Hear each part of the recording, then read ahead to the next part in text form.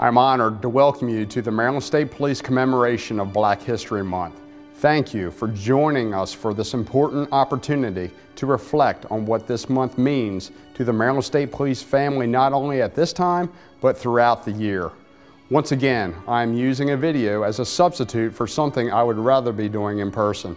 Unfortunately, the pandemic precautions continue to keep us apart.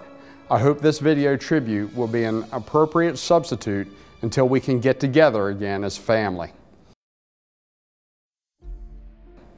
I was born in Dorchester County. Harriet Tubman was also born in Dorchester County, but she was born into slavery. Her life as a slave was brutal. Her work began when she was just a child. She worked as a nursemaid and was whipped when the baby cried. She was rented out to work for other plantation owners. Still a child, she was forced to work as a field hand in Dorchester and Caroline counties. In her early teens, Harriet Tubman stepped between another slave and an angry overseer. She sustained a head injury that left her permanently disabled. Harriet Tubman never lost her desire to be free. In her late 20s, she escaped Dorchester County and fled north. Hiding by day and running by the light of the North Star at night, she made it to freedom. Although she had gained her own freedom, she had never forgotten those still in slavery. Harriet Tubman returned repeatedly to Maryland and to other states to rescue slaves. With her unshakable courage and the assistance of the Underground Railroad, she personally led scores of slaves to freedom and assisted with the rescue plans for many more. She became the most well-known conductor on the Underground Railroad. Her service was not done when the war broke out. During the Civil War, she worked as a Union spy and refused compensation. She worked for women's rights after the Civil War. I'm here today in the Harriet Tubman Underground Railroad Visitor Center in Cambridge. Although the roadside signs, monuments, and lessons of Harriet Tubman's feats have been part of my life since I was a kid, this is a place of continued learning. This is a place that provides an unvarnished look at the past so we can forge a better future. This is also a place that reminds me how important it is to reflect on Black history and influence not only in our nation's past, but in our own lives. It is also a place that inspires and motivates for the work still to be done. Is Black history important to me? I wouldn't be here today in this position without those African American troopers, long retired, who set an example for me early on. I've often said there are many people who shaped my life and enabled me to serve in the position I currently hold. Fortunately for me, I had enough sense to watch, listen, and value those individuals during my state police career. Many of those influences were African Americans. Their ranks varied, but they were all leaders in their own right. The qualities that influenced me were the same ones that ultimately placed them in supervisory and command roles throughout the department. Although I cannot name them all in this presentation, I am thankful for each of them. Many decades have passed, but the impact they made remains vivid. Before I share a few thoughts of my own, we have reflections from some others in our Maryland State Police family.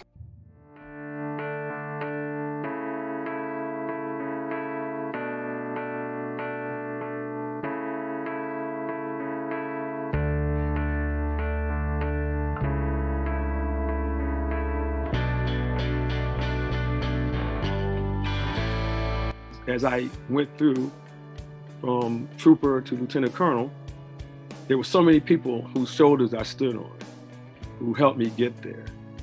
When I was a new trooper at the JFK Highway Barrack in 1977, I happened to go off duty and I went to a shopping mall in my neighborhood, small shopping center. And there was, as I was leaving, I was heading back to my car in the parking lot, and I passed this gentleman. He was an older Black gentleman, elderly, and he was walking with a cane. So he was kind of looking down. And I said, "Good afternoon, sir." And he looked up, and he looked me up and down. You know, I had my Stetson on and everything, and he was looking at me, and he just reached his hand out and put his hand on my arm and said, "Boy, I don't even know you, but I'm so proud of you, because when I was your age, there was no such thing." That's still emotional to me, because regardless of Everything that I encountered in the state police, my dreams, frustrations, my joy of being a trooper, that one significant moment told me what is important in life and what you represent sometimes.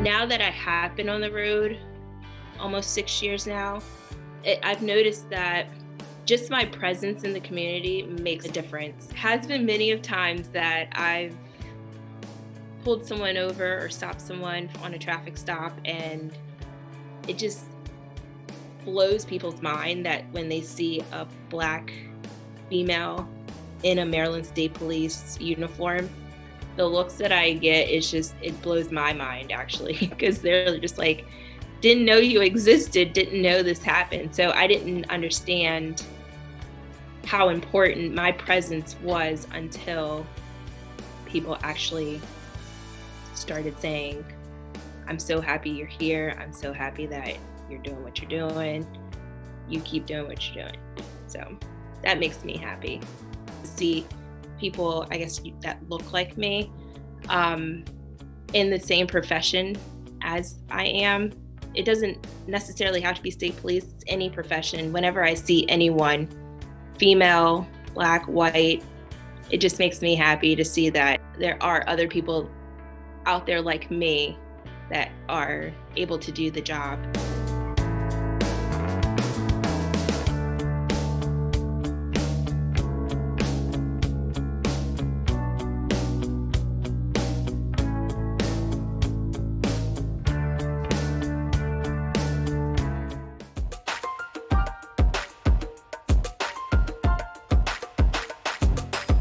We all have our challenges in life. Some challenges can be a little bit more daunting than others.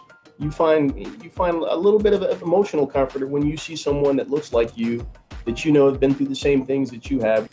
But I remember running around the parking lot of headquarters when I could look over and see people of rank. Major Leatherberry might be up there. It could be then I think it was Detective Sergeant Dennis. At that point, it could have been Detective Sergeant Stu Russell. When you saw them and just the way they carried themselves, it lets you know you were on the right track and everything was going to be okay. Entering the academy in 1994, it was an arduous task, but you got to see a lot of people walking around that inspired you to continue going on. Graduation was my first opportunity to meet then Major Leatherberry, who later went on to become the first African-American bureau chief. Upon being assigned to Howard County sometime later in my career, 4 to 5 years later, I actually had the opportunity to sit down and talk with the first African-American state trooper, Captain Milton Taylor. It was an interesting conversation. I had about 30 minutes. He was working as a bailiff to talk to him about everything under the sun. And it kind of brightened my day. It brightened my approach to the job, hearing somebody that had fought so many battles along the way, persevered, yet was so humble. At the time, I was working for Sergeant Anthony Satchel, who later became a bureau chief himself, Lieutenant Colonel, Special Operations Bureau, and then the Field Operations Bureau.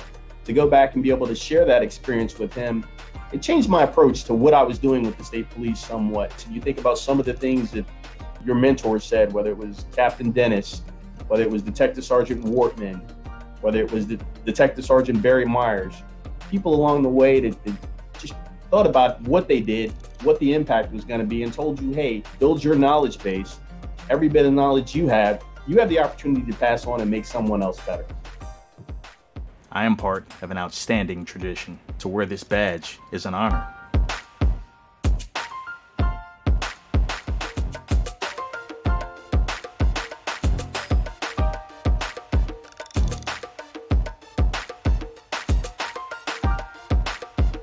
To me, Black History Month means that we are celebrating our African American culture and the roles that our co-workers hold in the department.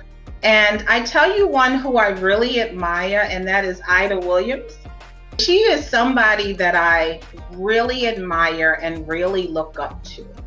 She has a division over there that is very important within the agency, and she manages it so well that it's seamless. And that inspires me to say, well, I can be the same type of leader.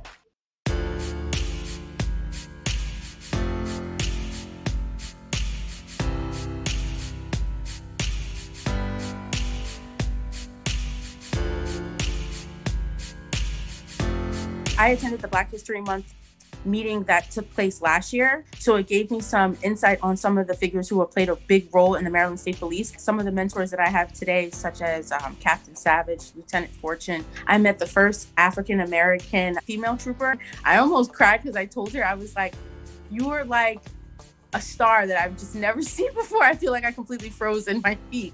She was so humble and so inspirational. And she just kept saying to me, if you ever need anything, give me a call. And being able to attend that meeting, it was great because I had the opportunity to meet her and other figures who I probably would have never met.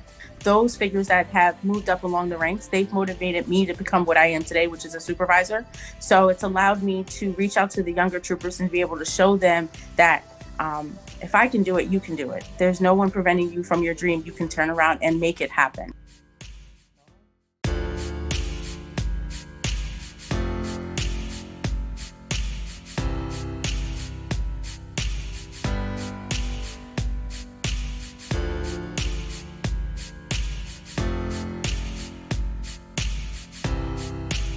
I did see the Maryland State Police recruitment video that came out a few years ago. And in that video, there are a couple of troopers, CFC Flowers Jackson and Corporal Walker. And seeing them, those are the first two African-American state troopers that I was exposed to. So that caught my interest. And then throughout my career as a cadet, I got to meet Lieutenant Dwayne Hill, retired detective in TFC, DeVito Washington, and TFC Row.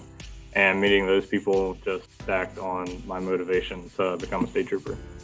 When I graduate and become a Maryland State Trooper, I have the opportunity to connect with the Black community and show the world that we are out there and we are out in law enforcement and we are on the highways and we are there to save you if we have to.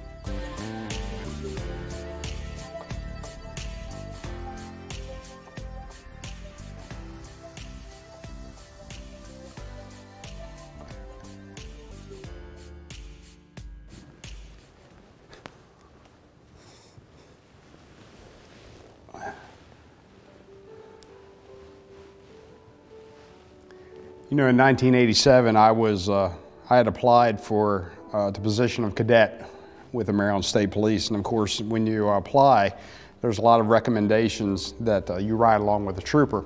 So me being in Dorchester County here, the trooper that I ended up riding with quite often was Trooper April Wilson. And you know, April was a hard worker. As a cadet applicant, obviously you want to go in and you want to get as much action as you can. You want to see what the job's all about. And she worked very hard with her shift partners to create that outcome for me particularly. But one of the things with April that I will never forget, and you know, we talk about our core values and what they mean to us, and this was a very early example of one of those core values being brought to my attention, and I've never forgotten this story, even after, I guess, 33 years now. I was riding with her on a late shift one day, and we had met at the Cambridge Hospital, and she had had a crash investigation, and we had to run to a call in Talbot County, and she had the radar set on the front seat of her car. And as I got into the car to do the ride along, we put the set into the dash and just plugged it in. And as we're crossing the Choptank River Bridge into Talbot County, and even me with practically no radar experience, there was a car that was coming east that was clearly flying. And I remember the numbers showing up on the radar set saying 88 miles per hour. And of course, you know, at that point in my time, I was ready to chase everything and everything we could, get into as much as we could. And when I saw those numbers pop up on the radar, I thought, okay, we're gonna go chase this car down.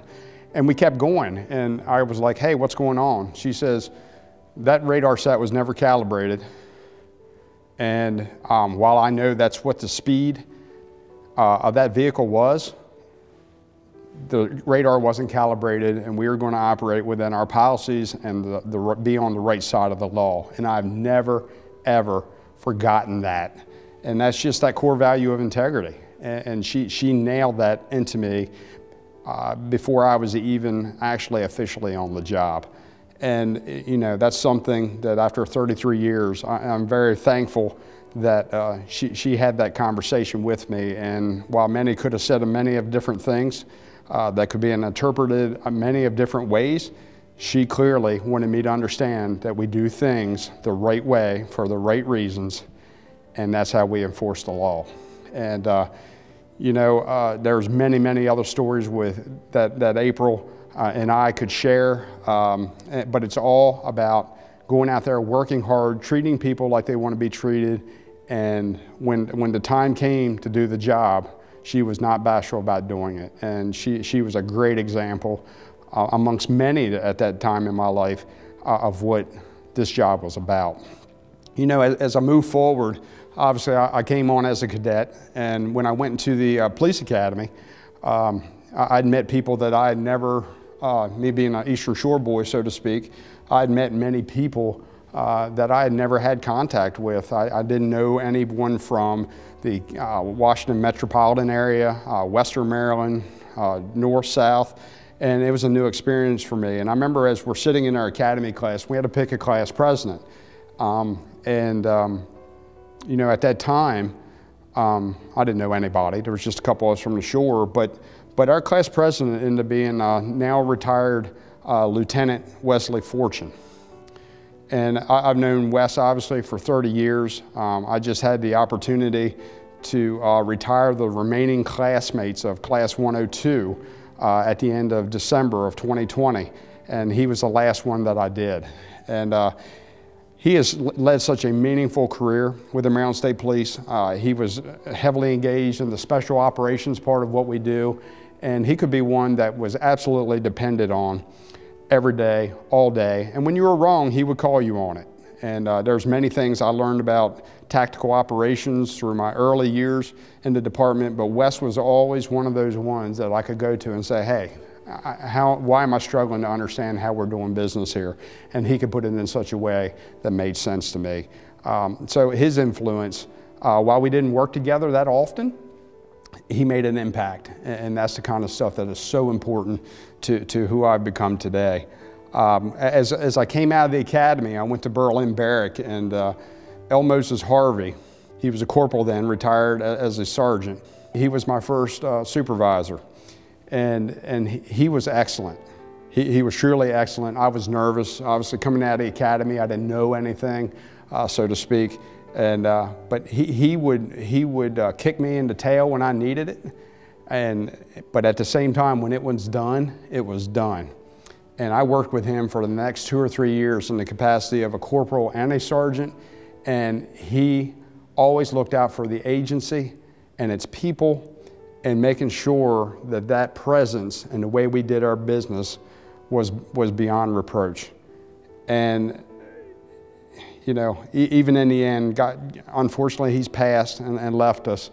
But, you know, just a smile on his face. He could chew your butt and then laugh all in the same sentence. And I always felt that he cared. And that's what's so important. And that's something that as a department that we just need to make sure that we never lose sight of, as it's about our people. They're the greatest resource that we have. And just showing someone that you care is so important to people coming to work every day and doing the job that they do. You know, moving on to my early days of road patrol, and then I had the opportunity to go into the old BDCE, and my first sergeant in BDCE was David Briscoe. And you know, Dave,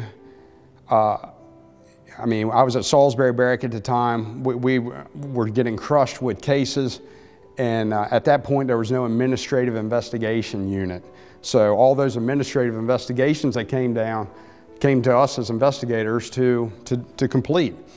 But Dave, he took every administrative investigation that came into that barrack so we as investigators could focus on the criminal work, to protecting Marylanders and doing what we do best. And he never relented. He was always in his office and was taking care of all those little things to allow us to run and do the job that we were here to do. That's all part of it. But Dave had this great way of, no matter how bad of a day you were having, you could walk in his office and you know, he would just say something, or his laugh was just contagious. And we had some rough times in those days. And I could walk out of my office and turn the corner, and there he was. And a lot of times I could just look, and he knew I was having a bad day, and he would just laugh, and it just made everything better. And he cared, he looked out for us, once again, all the time. It is just so important to have that amount of leadership, that, you know, very unsuspecting, very humble. He was just there, and we always knew he was there, and that's what mattered to us.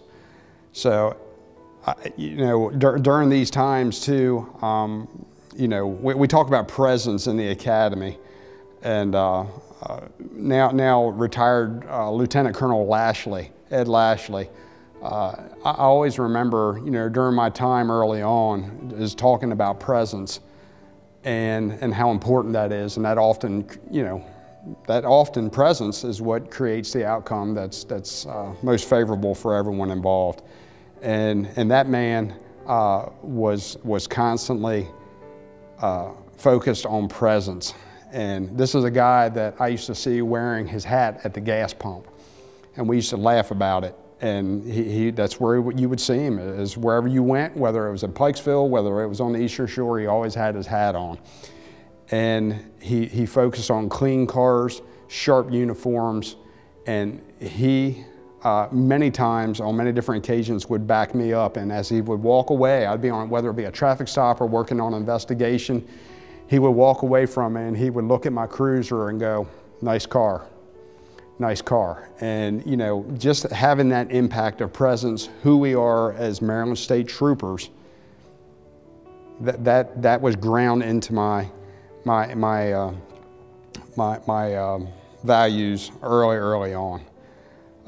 And I can keep, you know, he ended up being a lieutenant colonel. The next few people that I'm going to speak about all ended up being lieutenant colonels. So the next one, I was a very young trooper out of Princess Anne Barrack, and we only worked 2 in a county. And you know, oftentimes with the way Somerset County is designed, your shift partner would be in Crisfield, and you would be on the north end of the county, like Deal Island or Mount Vernon or those areas. And oftentimes you were going to hot calls by yourself. That's just the nature of what it was back in those days. But I will never forget the comfort of being at a call, and all of a sudden I see a shiny cruiser pull up, and it was Major, then retired Lieutenant Colonel Ernie Leatherberry. And he would walk up to me, get out of his car, and he'd walk up to me, and he wouldn't say Trooper Jones, he'd say, Jerry, is there anything I can do to help you here? And he knew his people. He had a very humble way about him, and he would be there. He didn't impose himself into the investigation. He didn't give direction. He didn't micromanage. He would just simply be there and be that presence to have your back while you were doing your business. And, you know, I would go do my job, come out, and he would look at me and say, "You good?" I said, "Yes, sir. Thank you so much for coming out." And he would drive off. It's just that simple. And that wasn't a one-time occurrence. That occurred many times. And, you know, it was all about family. And it wasn't troopers, it wasn't rank, it was by your name, because he knew his people mattered, and he wanted to be there as he was to support his people as they were out there doing their job every day. You know, you take Lieutenant Colonel Lashley, you take Lieutenant Colonel Leatherberry, and then I get into Lieutenant Colonel Stuart Russell. I worked for Stu the first time when I was in BDCE. I was a TFC, and he was a lieutenant down on the lower shore. We ultimately worked together 3 or 4 more times. When I made a lieutenant at Annapolis, he was my troop captain, and then as he accelerated through the ranks of major and then lieutenant colonel, he certainly oversaw bigger parts of the department, so we got to work together then. But I'll tell you one thing that Stu did. Well, I can tell you many things that Stu did, but the first thing that Stu instilled in me and started me on a path of, you talk about performance metrics, we hear about stops, we hear about arrests and that type of thing. Stu's focus was on people. And really, if you focus on the people, then the rest of those things will take care of themselves.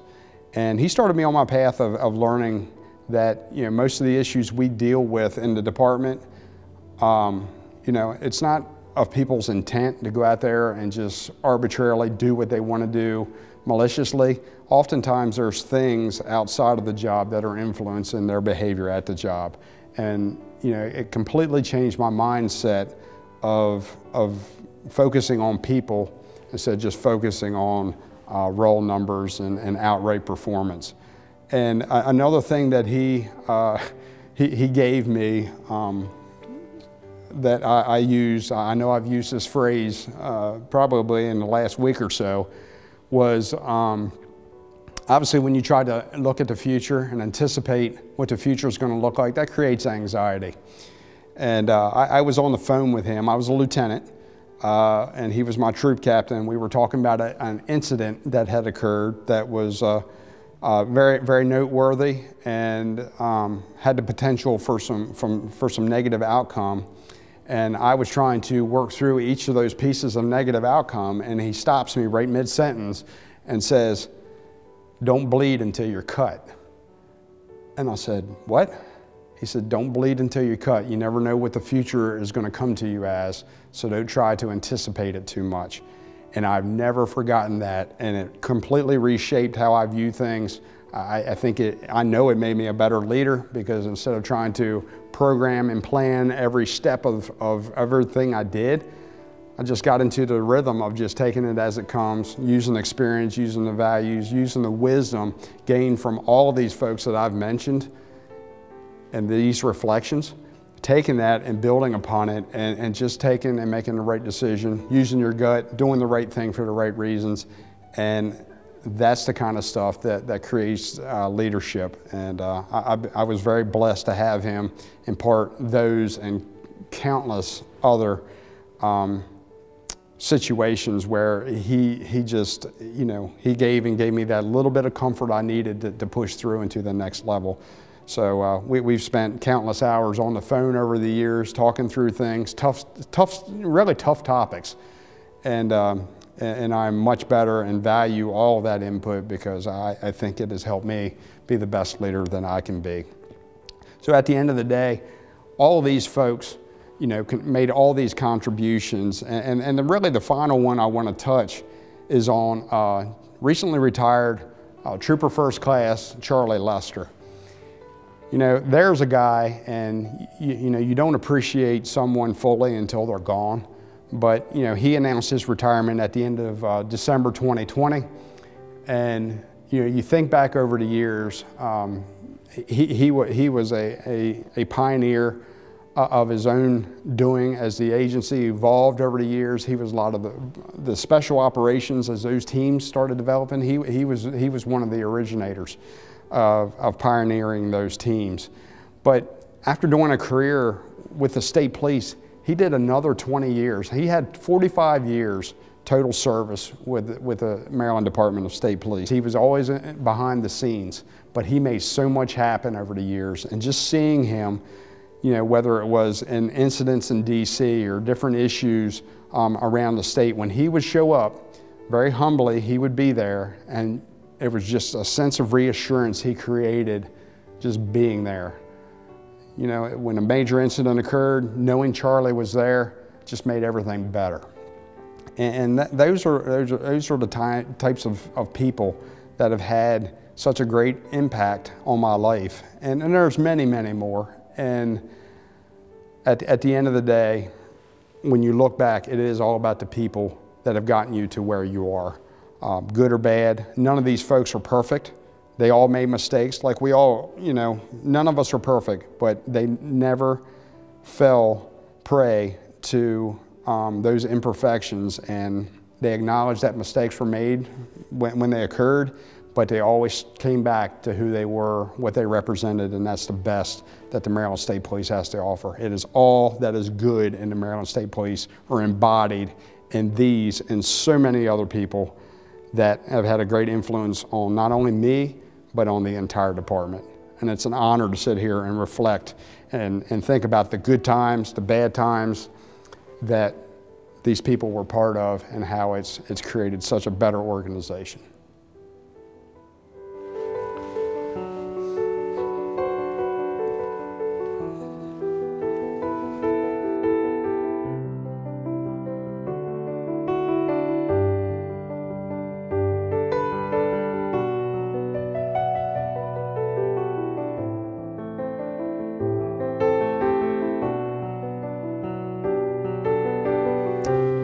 Each of these individuals I've mentioned exemplified our core values of integrity, fairness, and service. They were honest and courageous. Their initiative was evident. Each of them was an example to me and to many others. These were individuals whose reactions or values did not change depending on your skin color. The most important colors to them were the olive drab and black of our uniforms and the tan of the Stetson that identified them as Maryland's finest. That is the importance of the Maryland State Police family. Regardless of who we are, where we are from, or what we look like, we are men and women who have each pledged to serve and protect the people of our state. We have also committed to look out for one another. We are a team, we are a family, we must care about each other. On the floorboards just inside the cargo bay doors of each of our helicopters are painted these words, "One Maryland." That theme should not be just a reminder for our helicopter crews. Each of us needs to approach our fellow troopers and civilian employees in that way. We are one family. We come from different races, different backgrounds and beliefs, but with respect and understanding for each other, we work together to achieve one purpose: to serve and protect the people of Maryland. We also need to view the citizens we serve in the same way, one Maryland. We are all equally important. No one is more or less important than another. Each person we encounter should be treated the way we would want a member of our family to be treated. We will not hinder the cause of law enforcement, and we shall not and will not use race, creed, gender, sexual orientation, or religion as a reason for that enforcement. We should celebrate the richness of Black history in our nation, our state, and our department.